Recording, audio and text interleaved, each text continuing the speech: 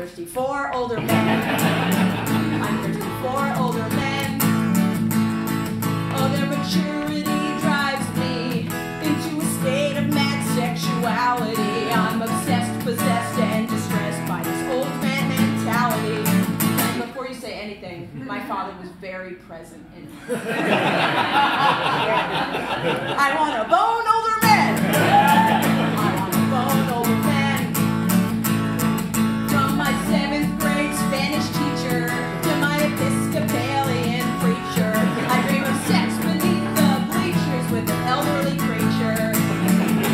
I fell in love, like, you know, I was like goo goo gaga, like cartoon eyes, like fire truck sound, like woo woo, you know, that kind of love, like the kind of love where there's like butterflies in your stomach, but they're rabid butterflies and they're like a threat to society. You know that kind of love, like the kind of love where you're like on a roller coaster, but there's no seatbelts, and also it's missing a wheel, so it's really rickety, and it's like the cyclone in Coney Island. It's made of wood, and also everything's on fire. And as you're hurtling together into the flames at an unknown speed, you turn to him and you say, "I got your initials branded on me, Michael. I know you didn't ask for it, but I did it."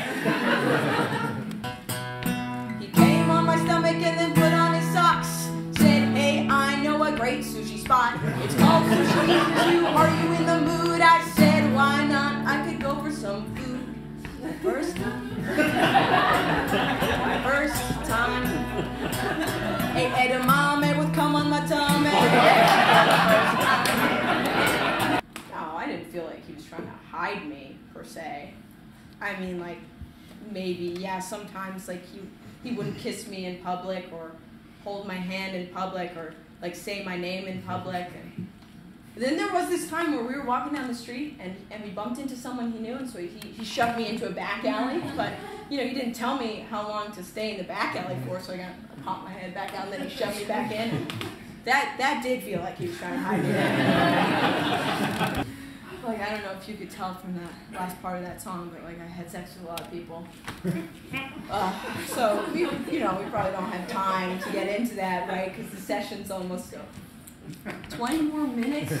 Oh my God! I mean, don't you want to hear about like growing up in a divorced household, or like that time that I accidentally killed a bird, or my phobia of suede? Like the fabric suede, like I can't wear it, and if it's in a display, I have to cross the street. I know you said we're not interested in judging here, okay, but your eyebrows have been telling a different story this entire time. You've been writing in that notepad, and they go down when you write in the notepad, down, and then when I sing my songs, they go, oh, they go up. I'm like, and then you do the 1 and 1. I can't do that, but just know that you do this a lot. Next there was Johnny.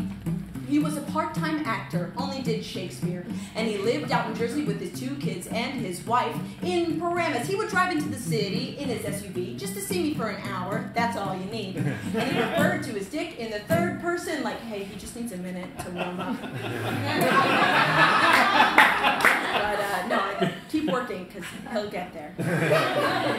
Miss Goodman presents as anxious, uncomfortable, and somehow also confident.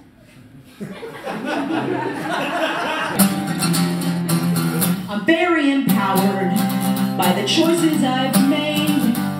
So what if all my lovers are double my own age? I'm the seductress, and I'm 2 steps ahead.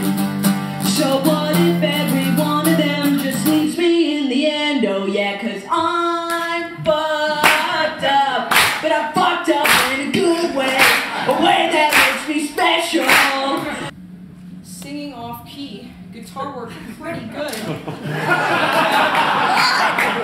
And so I saw myself a pattern of heartache and pain. But you see, there's comfort in a pattern. I don't want to break the pattern, 'cause I know that it's safe. Oh yeah, I know that it's safe. Oh yeah, I know that it's safe. Alright, so I guess I'll just come in next week with 5 new songs.